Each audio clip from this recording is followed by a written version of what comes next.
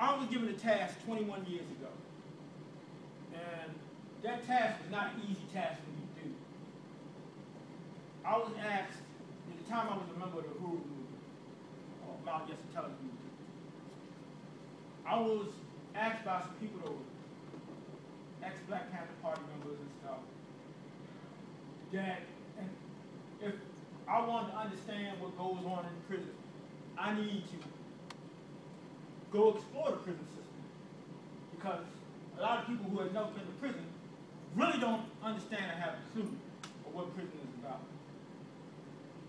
Saying that, I was reluctant to take the task, but I wound up joining corrections, and I spent 21 years there as a supervisor, learning everything I could about corrections.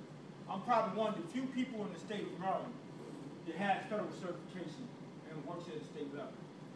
I've since then retired. In 2011, I retired. That's where I met Marshall A. Conway inside the prison system.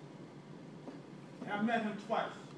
And sister, who I have no problem mentioning her name, Sister Angie Sawati, she was like a mother to me, and she was a mentor. She was also a former Black Panther Party member. She was the one that gave me that task. I took that, like I said, I took that task. It was a hard pill to swallow because I ain't by no firm lover, a lover of the police department, pig, whatever you want to call them. I just ain't down with this. I don't love them at all. If they was to fall off the Empire State Building tomorrow, I'd probably be down there selling tickets. I don't have no love for them. But I think that being said, a lot of people have a misconception about prison. Yep. Inside the prison system, I've met some of the most intellectual, most smartest people, most dedicated people I've ever seen in my life. This is true. I was approached after I retired by a brother by the name of Nami Lumumba to come back into the movement. Actually, I was on the verge of retirement. I hadn't even retired yet. He said, well, man, give me your answer. I said, hold on, let me give you the answer. It was a weekend. I'll never forget this. I picked up the phone. I had a cell phone. I picked up that phone, dialed the number, and I said, I need a personal favor. I need somebody to tell me how many years I got in. I said, well, your military time, you got 20-some years. I said, look, I'll be in first thing Monday morning and start putting my resignation paper. I hung up the phone and I gave him an answer right there. I said, it took me 30 seconds. God got me back in the movie.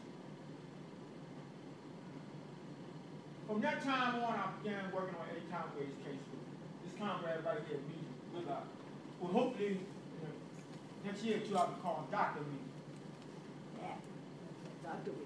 So, with her and Nami, I began working on Eddie's case. We worked on Eddie's case for about 4 years. Yeah, about 4 years, we do fundraisers and stuff. We felt that it was important to educate the people about Eddie Conway because really there was no work being done around Eddie's case. Everybody was going on, I mean, it's a sad thing, you got a political prisoner in your own state. Yeah. You don't do no work around, but you go to everywhere else to go support political prisoners, but you don't do no work around your own political prisoner in your own state. You should be doing. I had a problem with that. So we began working around his case. Later on, I would run into Conrad Seaman's husband, Najee, and Freedom. I still remember that day like it's a fresh day. Najee and them came over, made a personal trip over to Baltimore City. You remember that, Najee? Y'all came over there? From that day on, I became interested in Jericho work. I later on joined Jericho with the blessings of Jihad and Paulette and everybody. This comrade Regil here being the co-chair, because he definitely was pushing for it. We opened up a Jericho chapter. We've been working diligently on political prisoners cases. Right after that, this comrade right here, Sister Bruce, I was approached by them about Black August.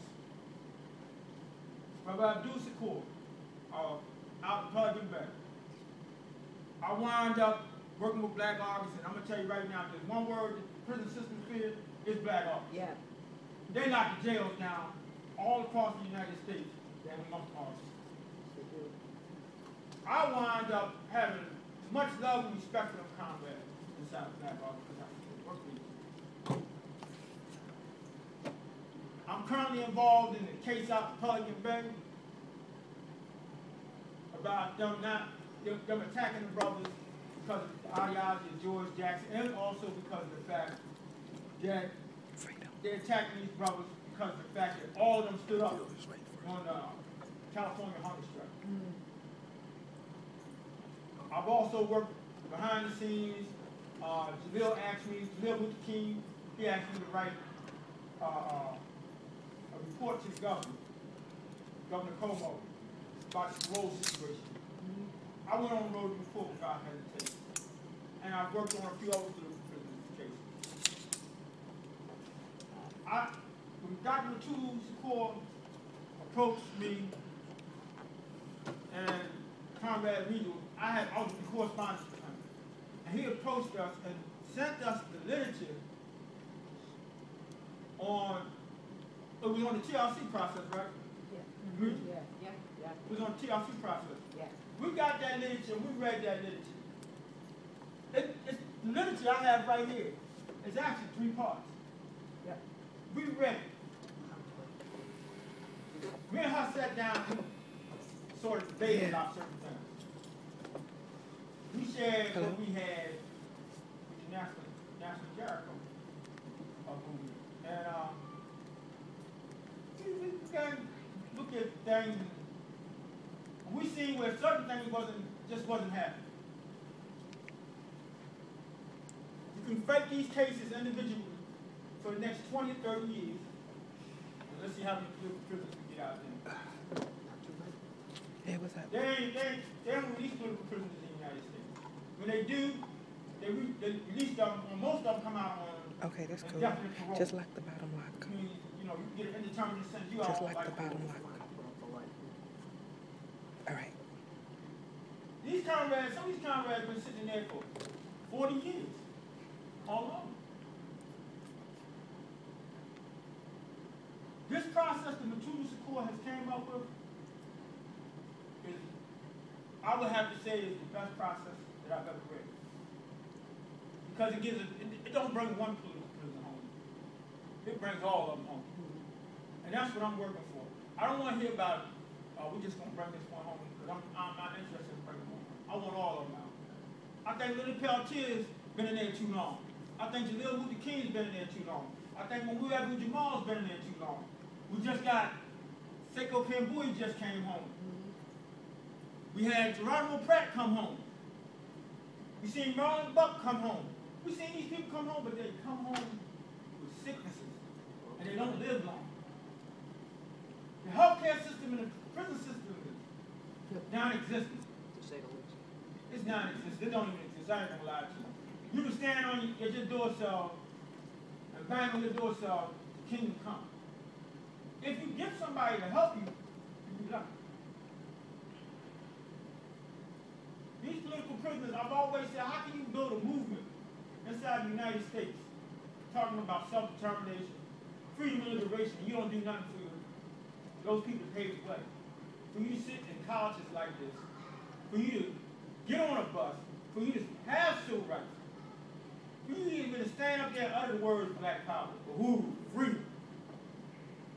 How can you leave these comrades in jail? Now, sister, y'all just seen the video on Cyrus Shakur.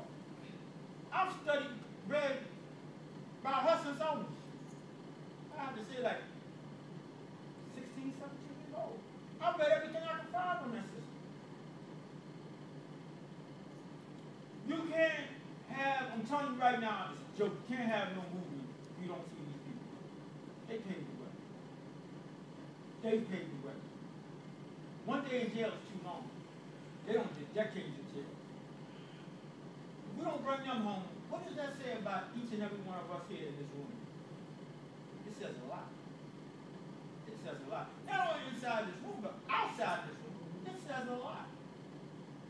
It tells me that you're not interested in prison rights. You're not interested in giving respect to those who came before you. You're not interested in real freedom and liberation. You're not interested in real social change. You're not. not my view. Because you eat well, and they don't eat well. You got a right to get medical. They don't have a right to get medical. Because that's how the jails shoot. Am I lying too much for you? When you was locked up, was it easy to go get seen by a medical physician? When you was locked up your house, was it easy? No, not. Was it easy to have your mail not read by other people? Because see, in jail, you don't have the rights. You don't have the privacy. I'm going to tell you, they photograph everything that goes into a political prisoner. They make copies of it. Some of those political prisoners got milk crates. Yeah. When I say, I'm not talking about one milk crate. I'm talking about milk crates. Full of their documentation already documented. They don't have the same liberties that you have. On August 23rd, one day after the 26th year, I guess for lack of a better word, anniversary of Dr. Huey P. Newton's death, assassination. That's what it really was. We sat down, me, Paulette, Comrade Emilio, Sid Wilson, Temple was Skype down. Who was the dude from the UN? Tomas was there. Yeah, the Rum Tomas. Who was the dude that was from the UN? Called in? The dude that Patulu had recommended. Oh, yes, the man from Washington, L.A., who was a human rights lawyer. Right. He was helped him on his parole. We sat down, and on that day, the National Coalition for Truth and Reconciliation Commission was formed. It actually became a legal entity. I was selected by my comrades to be the national chairperson. I had to tell Matulu, Paul, that I'm on the intern chairperson until he come home. Right, that's right. Because when he come home, this is his project. I'm the intern chairperson. Okay. I don't want to get it twisted. I'll just fill his shoes until he get here. Because he has a vision, he needs to see his vision fulfilled. He does. His vision is to bring home everybody.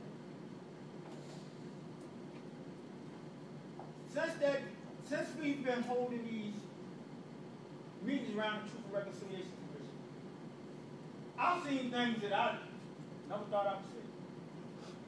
And that's due to the work of comrades here in this room, especially Paulette, Jihad, Tomas, Emilio, Freedom, Nine, Tomas, White Jan. I've seen, honestly, I have. I've seen Seiko Dingo be considered for parole. I've seen Suni Adekola be considered for parole. Yep. Also seen the other side of it. I've seen Mumia Abu Jamal, First Amendment rights be suppressed, taken away. I've seen the Move 9 come and go for parole. I don't know how, what is it? How many they got? It was 9, they got 9 of them in there, right? 8 still alive. Yeah. I think it's almost, maybe I'm wrong, somebody can tell me the physics is right, but I don't think it's right. One gun, 9 people, fit inside of the trigger, they get 30 years to 100 years each. Inside of the prison system. I used to be a firearms instructor, so I'm telling you. I put my finger here, Tomas put his finger there, Jan put her finger there, Sister Luigi. It's not going to work. It ain't, you can't put all them fingers in there and pull a trigger. Not enough room. It just don't work. I mean, I'm still trying to figure out how you give somebody 30 years to 100 and say, I gave all y'all equal time for the so-called alleged killing of one police officer. That you still ain't been able to prove that they fired the bullet on him. No, they didn't. Exactly, they didn't fire the bullet. I'm saying, well, where's the proof? They didn't have a proof. You got Mumia Abu Jamal, he's in jail, Same thing. was on death row, got off of death row, given life imprisonment. He's fighting to come home. The dude, didn't somebody confess to that murder? Yes. Yeah, I thought so. They confessed to that murder. He's still sitting there. His testimony don't mean nothing. He's the youngest Black Panther Party member I ever read about being recruited when he was 15 years old. Because of his journalistic skills, he is a danger. Exactly. He ain't a danger to me. He's a danger to the United States government. Because see, this government repressed me. It ain't about this government. There's no such thing as democracy in America. Don't get it. I don't want y'all to go leave here confused. There's no such thing as democracy in America. It doesn't exist. Yeah, that's right now. It's a two-party system, a fox and a wolf. They both eat up people. See, it ain't just about color. They eat up anybody that speaks up against Absolutely. this government here. I'm telling you what I know. It's true. There's no such thing about freedom. Not for them. Dr. Matulu came up with 3 things that I thought that were unique, and I'm going to share them with you. Because he pointed out something that we had to realize. First thing you need to understand about TRC process, it's governed by 3 things. Amnesty, and amnesty under the original TRC doctrine requires both parties to come together and be given amnesty for their crimes. I can't give amnesty to police. You killed people, you jailed people, you framed them, you did all that, there should be no amnesty for that. Not me. Maybe in your view, Tim. I just can't. I can't see it. I'd be damn fool to follow that vision. I can't see it. I don't agree with amnesty that way. I think that you can give amnesty to all prisoners. I think you can give amnesty to all those people you are unjustly incarcerated. You can give amnesty to all the people that you got in exile. Because we talk about Cuba, we don't talk about Pete O'Neill and them over there in Tanzania, Africa. We don't talk about that.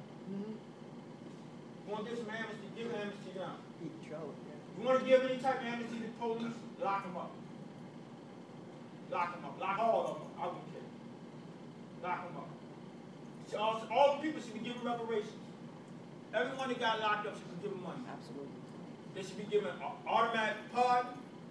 The United States government should get on their knees and beg their forgiveness. That would be. Hey, I'm just telling you the truth. They should beg for their forgiveness. I mean, think about it.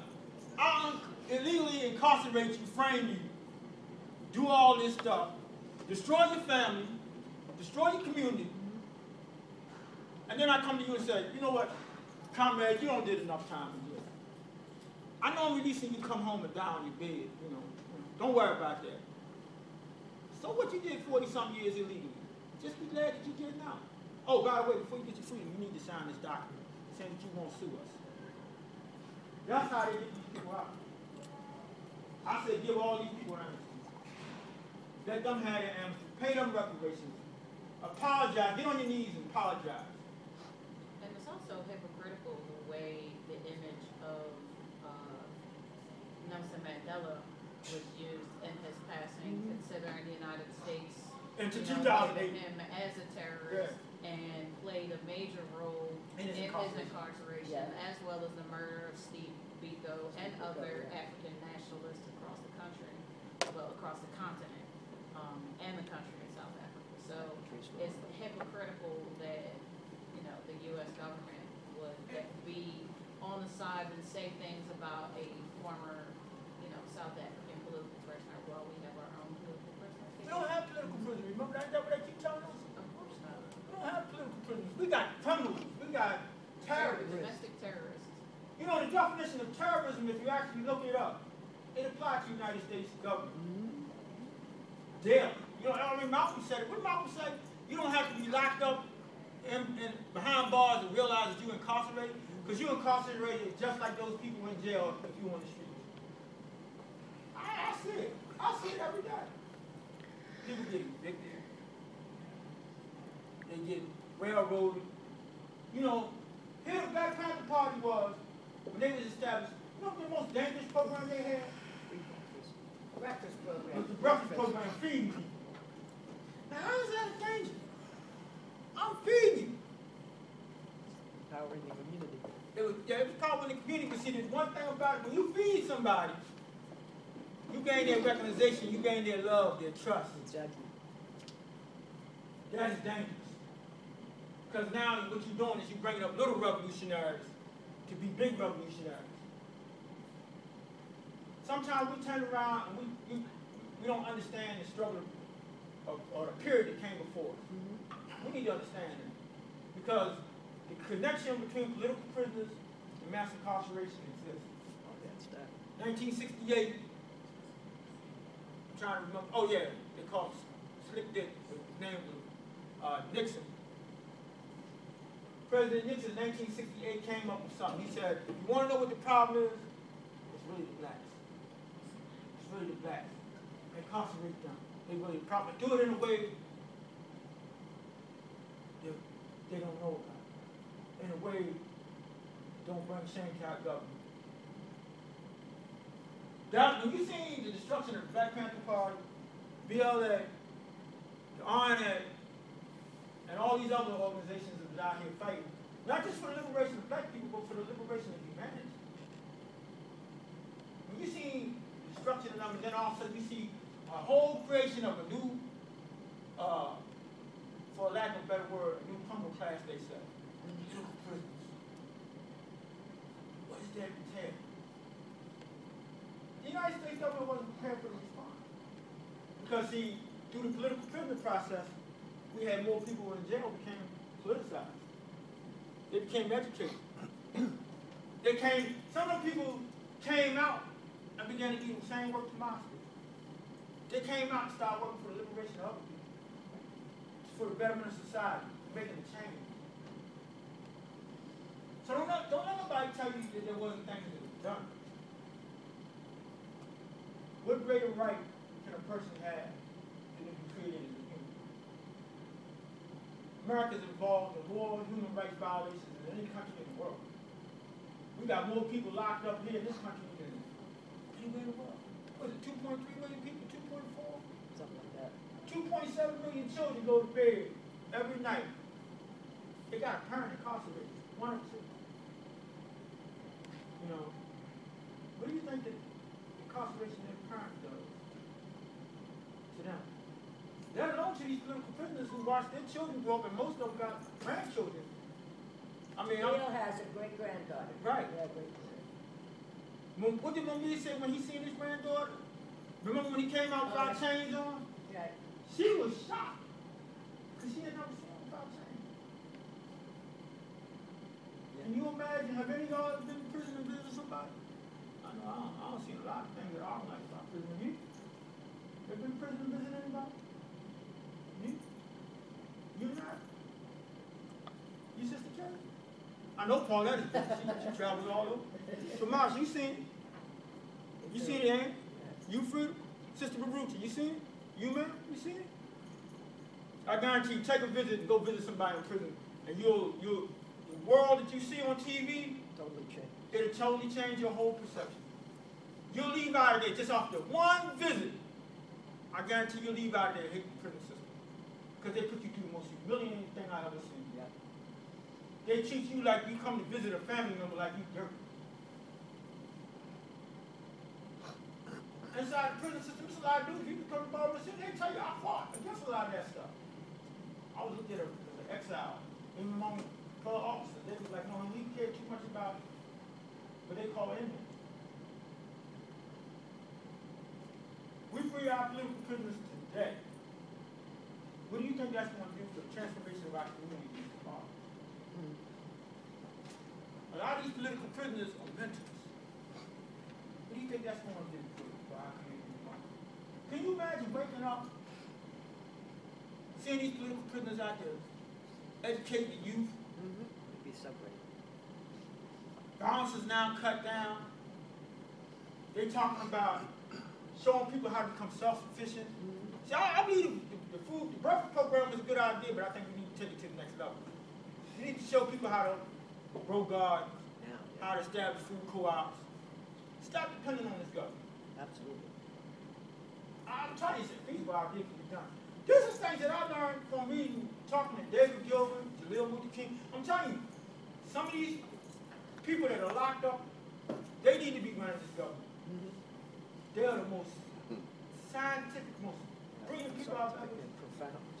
ever read about or ever had a chance to communicate with. Jabbar, do you have any more of Yeah, I these? got more right here. Okay, because, We want y'all to fill these out, but I was gonna give them to me at the end of it. oh, well, I want people to be able to ask you some questions, read over and so that they actually break down some of the stuff that you've been talking about and then pull your things, because you know, freedom is here.